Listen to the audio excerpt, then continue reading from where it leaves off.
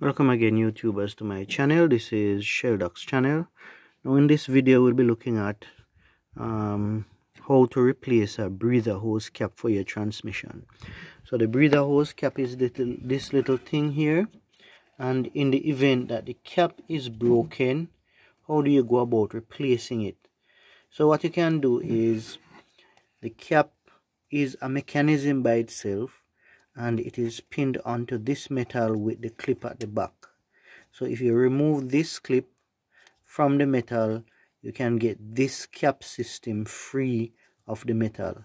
And there is the hose that is down here.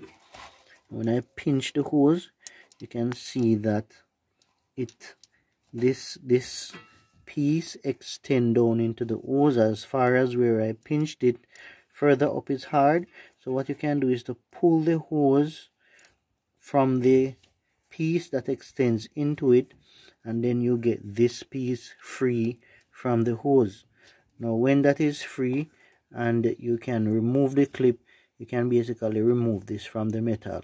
When that happens, you can always get a replacement at a auto store or a junkyard, because these vehicles, especially Toyota vehicles, they are fitted with mostly similar parts.